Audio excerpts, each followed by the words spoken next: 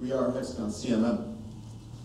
So to begin, most of you probably don't know what a CMM is. It's a coordinate measuring machine similar to this here.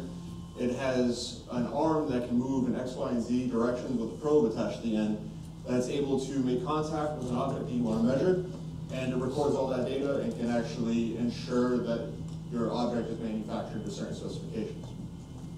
So for this project, we wanted to design a 3D printing retrofit package that could be mounted to this end, or this probe head, and we could actually use this machine as a 3D printer because it already has bin singularities. So for the project, we had to create a user interface, a code translator, and a 3D printer assembly that can mount easily to the CMM. So overall, the whole idea here was to explore the potential capabilities of using a CMM as the basis of a 3D printing mechanism. So the project motivation here is, as you can imagine, there are many complex objects that you want to measure, and you have to have a way to securely mount these objects, because if you're measuring and it moves, your measurements are wrong. So you have to just fabricate fixtures that often have to be engineered, designed, manufactured. This is a time-consuming phase of this quality control system. So if you could use the same mechanism that you're printing on, or you're measuring on as a printer, you can print these objects and you can remove a lot of the time-consuming engineering aspect of all of this. You can also use the CMM during its natural downtime when there's not an operator, because you can set it to print and just let it go overnight. So on top of that, you're adding value, you're adding functionality, and as I said previously stated, you're providing a simple means for creating these fixtures. Instead of fabricating them out of metal, you can use simple plastics or any kind of other filament that's on the market. So the best outcome of this project, we needed to design a 3D printer retrofit package that comprised of user hardware, or hardware components, and a user interface. As you can see here, this is the best outcome diagram with a 3D printer head mounted to the probe arm. A filament spool will be mounted to the gantry, and there will be a PCB bed, which is a heat bed that prevents the printed object from sliding around, that is rested on the granite base of the CMM. So all of this needs to be able to be attached without any kind of permanent fixture, with no damage being caused to the CMM due to the cost of the machine. The next thing we had to do was assemble the retrofit package, test the printer, and then print a usable object. So for the software, key accomplishments that we created, or that we had, was the user interface. As you can see here, it's a fairly simple interface, but this is just a prototype and a proof of concept. So we had to provide connection settings to connect to the CMM. We needed a TCP/IP communication for that. We needed manual control of the CMM to initialize, zero the machine, get the position of the machine, set the offsets required so that we print where we want to print, and clear those offsets so the machine can go back to normal operation. On top of that, we have manual jogs here. We have a manual command that can be entered. We have allowed for print speed change and for file input, so users can input their own 3D printed object, and the translator that I'll talk about next will break down that object and send it over into the CMM's native commands to move the machine.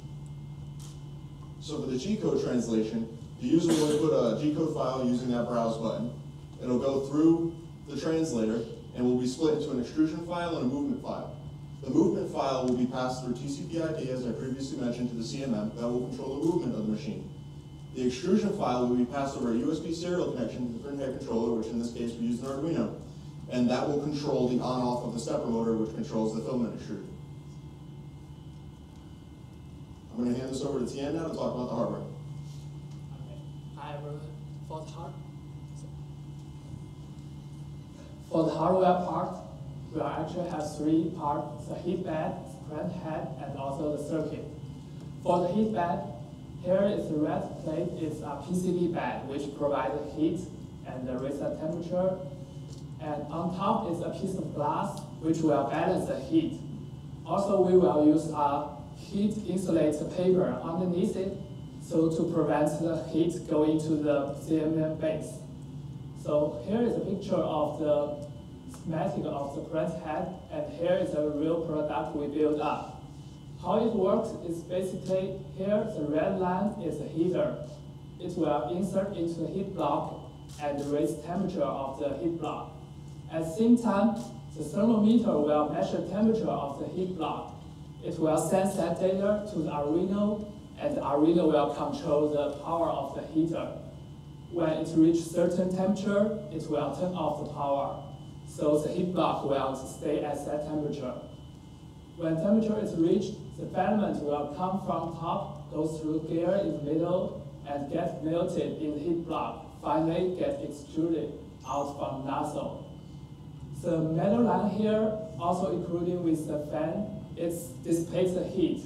So the heat will not damage the motor. The circuit here is pretty simple. We use the Arduino Uno, and the red chip is the motor driver. The two things here is the relay, which works as a switch. Here is the circuit diagram. It represents the circuit I showed before. We have the blue relay, which controls the temperature of the printed head. We have the high current relay, which controls the PCB temperature, and also the motor driver will transform the DC power to the constant current feed into the motor drive, that motor. So here is the video for our final outcome. As you can see, it's printing a spiral with the CMM machine. So for the outcome, we can, like Michael talked before, we can translate the G code to the CMM moving and also to the extruding of the print head at the same time.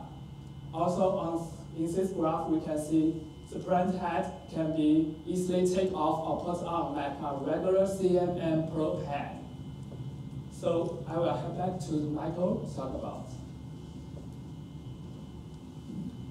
So for this entire project, we had learned quite a few lessons.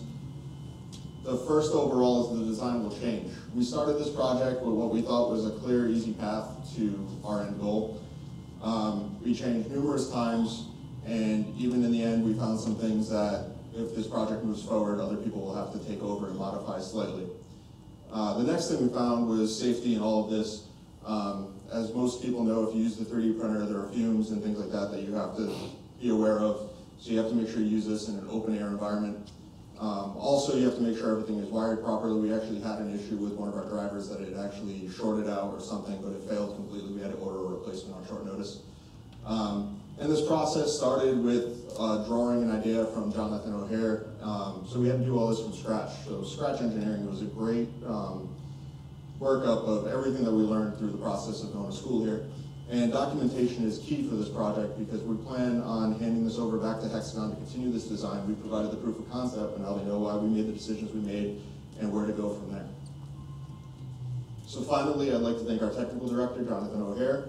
Without his guidance on this project, we wouldn't know what we were trying to achieve because, you know, there are 3D printers out there, but we're trying to do something completely different.